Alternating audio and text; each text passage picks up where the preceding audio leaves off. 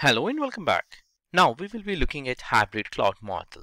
In our last couple of lessons, we looked at public cloud model as well as the private cloud model. With the public cloud model, different customers using the same set of hardware servers like storage and things like that with the public cloud model. And with the private cloud model, we looked at how hardware and servers and storages were dedicated or completely isolated to one specific customers. So the major difference would be here for a single customer with the private cloud and with the public cloud, multiple customers using the same resources. We also saw with the private cloud how we could look at into two different ways, either having our own data center which is a private cloud we can consider, or isolated portion of Microsoft Azure that we are using, and we can also call it as a private cloud. In this lecture, we will be taking a look at hybrid cloud, and we are going to see how it combines aspects from both that is public clouds and the private clouds point of view to give us the most flexibility within the hybrid cloud.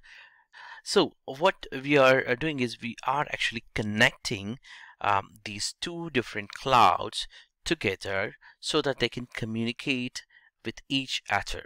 For example, let's say we are using some resources in Microsoft Azure cloud, that's a public cloud, and we also have some either on-premises servers or networks that we want to connect the servers which are inside your private cloud wanted to communicate with the public cloud servers. Then we enable the communication, so that way it would actually establish the hybrid cloud. So again, so when it actually establishes that communication, we called that actually represents in the form of the bridge or whatever the connectivity format, that's called the hybrid cloud. And again, some of the pros and the cons for this each and every approach would be there, right? So we wanted to discuss those approach. So before that, there are two bullet points. One would be the combination of a private and one or more public clouds represents the hybrid cloud, and also it actually enables the IT organizations to become as brokers of the different services. Now let's have a look on the pros as well as on the con side. So the first point would be the pros side. It actually offers a great flexibility. Some applications or systems on your end may require save data in a certain way, or maybe a compliance issues or security issues that require you to do a certain way of designing your own applications or those as specific applications so that data doesn't actually go out or something like that. So you might have such kind of requirements or things like that. So you can put them into the public cloud model. So what you would be doing is, instead of putting on the public cloud, you would be putting into the private cloud, and the applications you wanted to secure it and you wanted to isolate it in environment you are putting. So at the end, when you bridge them, it's one application with the end customers. That way you get the great flexibility. And now let's take an example for the resilience to the outages. Let's say if your private cloud is on premises data center and you have an outage for whatever the reason may be, but you always have an ability to fall back to your public cloud in Azure, or vice versa. You might have to set it up where if your Azure resources goes down, your systems can be failed back to your on-premises data center, but things like that can be done automatically. So that's one of the examples. So it makes it easy, really nice in that if any of the outage does happens, having these two different clouds kind of like act as a redundancy in the background to keep your servers or services up and running. So there's no down for your business in front of the business side. Also, there could be no capacity ceiling when you take this kind of hybrid approach. Now let's think about on-premises data center as your private cloud. If you are considering to expand your on-premises data center, it might cost us a lot of money.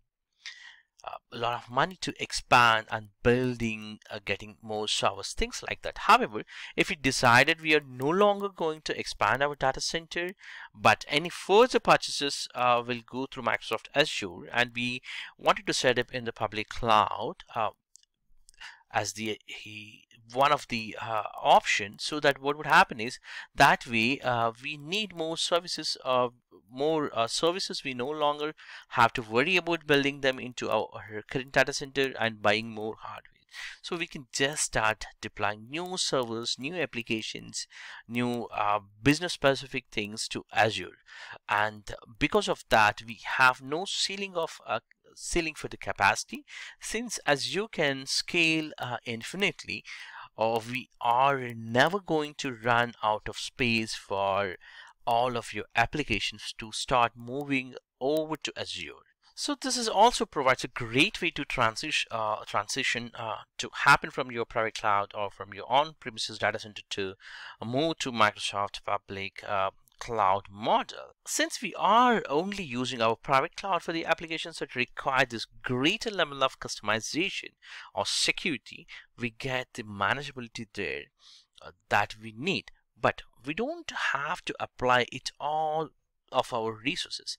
Some of the apps that we have that are easy to manage can just stay in the public cloud, and we don't have to do anything special.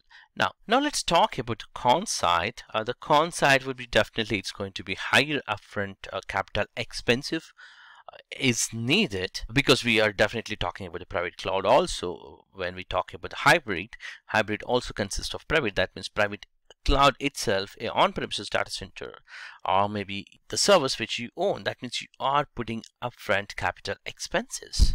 Since we have dedicated servers or are in the isolated resources in our own data center or on-premises data center or maybe on our private cloud, we risk underutilizing these resources, and we have higher ongoing cost and maintenance of those resources, since again they are dedicated just for us, and more maintenance also. Additionally, our private cloud might give us a little bit less compatibility with our public cloud depending on our situation. Usually on any of the on-premises to Azure or Azure to Azure hybrid cloud will work just fine, but in case that you wanted to hook up different cloud services, like making a hybrid cloud out of Azure and AWS resources, there might be some issues with compatibility that's getting going there. But on the whole, the hybrid cloud model is a great approach to kind of getting the best both worlds. You can deploy easy applications to your public cloud and save money that way, but the systems and applications that going to have that needed additional security and customizations can be deployed to your private cloud, and both the public and private cloud can talk to each other and act as a one big system altogether. Being said, I'm gonna conclude this lesson and catch you in the next lesson. Thank you for watching this.